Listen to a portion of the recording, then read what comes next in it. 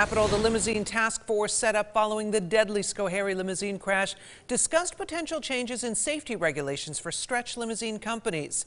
The task force includes state officials, limousine operators, and family members of crash victims. Their second meeting taking place yesterday included discussing passenger capacity limits, creating more rigorous inspections, and making company ratings more detailed for the public.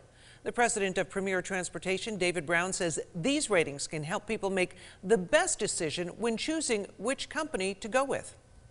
We're going to take their DOT inspections, we're going to take the amount of accidents they have, and we're going to put all this, we're going to take driver profiles, and we're going to put all this together, and we're going to get you even a better rating on these companies out there. So you'll be more knowledgeable, buyer beware. Brown suggests that rather than focusing on additional legislation, there should be more enforcement and communication among the DOT, DMV, and the New York State Police.